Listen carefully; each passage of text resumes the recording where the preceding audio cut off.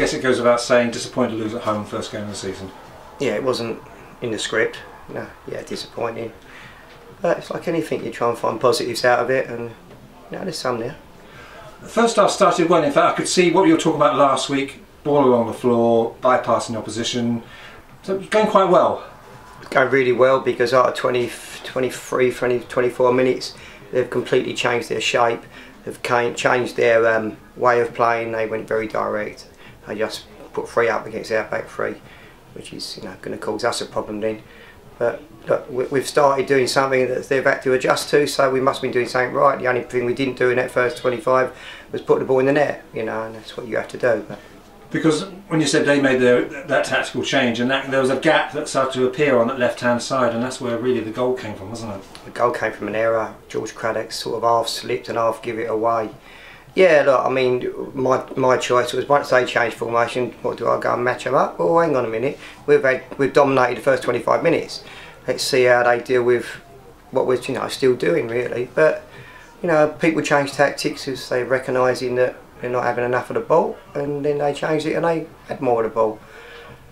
So what would you say are the positives you're going to take out of this 90 minutes? Well, that first 25 will definitely come into it because the players we've got here, we're going to have to pass the ball.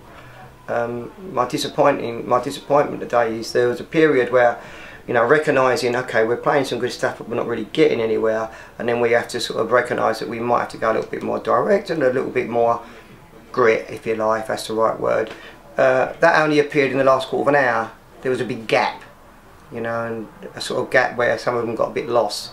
Where are we going here now, but we showed enough in the last quarter. Is it my imagination, are you quite slow starters? You don't tend to set the world on fire early on in the season? Look, I don't know, I mean, we picked up points last season, but this is going to be different. What we can't do is not pick up points in the first dozen games or 8 games or whatever, because otherwise it's going to be tough. But there's no reason why we shouldn't pick up points, as you say. You've watched us pass the ball around.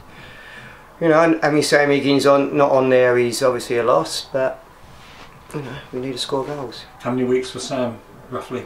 I'm hoping, with the diagnosis is 4 to 6, so I'm hoping it's the 4 and not the 6. But you look forward to Tuesday, Hemel Hempstead? Yeah, apparently they got beat today, but yeah, I'm looking forward to it, yeah.